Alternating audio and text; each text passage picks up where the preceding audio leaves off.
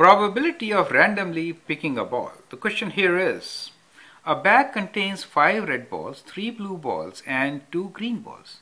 Find the probability of not picking blue ball.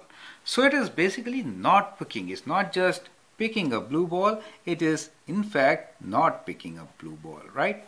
So that is the question for us. How do we do these kinds of questions? So let's start with making type of diagram for us. How many red balls do we have? We have 5 red balls, right? So let's randomly put 5 red balls, right? So we got 5 red balls. How many blue balls? 3, right? So let's put 3 in our bag, and there are 2 green balls. So we have 2 green balls here. So in all, how many do we have here? In all, we have 5 plus 3 plus 2, and that gives us 10. So that happens to be what? This is total number of outcomes, right? This is total number of possible outcomes, right?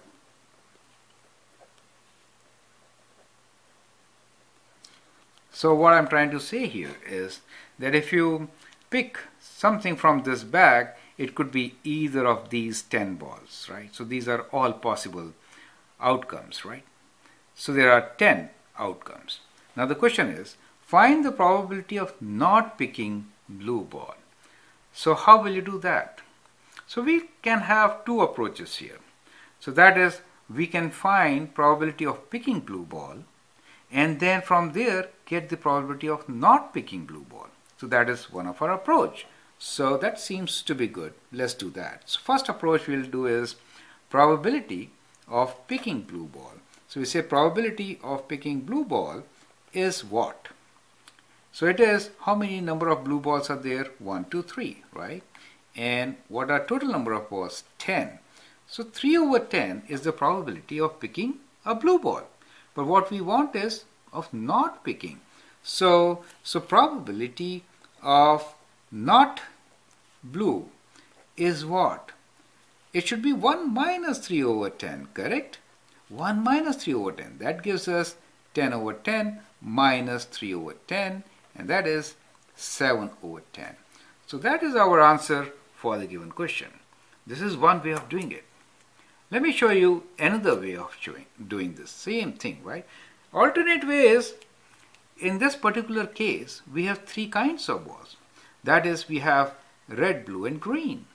So if you don't pick blue, what will you pick? You will pick either red or green. Do you see that? So what we can do is, we can find probability of picking red plus probability of picking green, add them up, right? And get the answer. So let's do that way also. Probability of picking red is 5 out of 10, right? And that of green is, there are 2 green balls, so 2 out of 10. So which gives us 7 over 10. So we get exactly the same answer. Do you see that?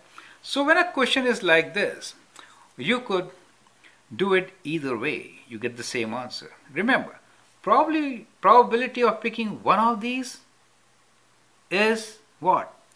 Sum of all the 3, which will be 100%, right? One of these, of course. You are picking the balls, which is one of these. Now, picking only red will give you number of red divided by total, as we have seen here. Picking green will be 2 out of 10, and blue is 3 out of 10. When you add these 3, you should get 1. So, we know that we can find solution of these questions, let me repeat here, in 2 different ways. To find probability of not picking means 1 minus picking, right? Because total sum is always 1.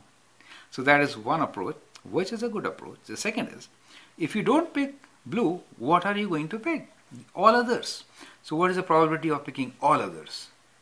That could be not blue, right? So how many balls are not blue? That is the third approach.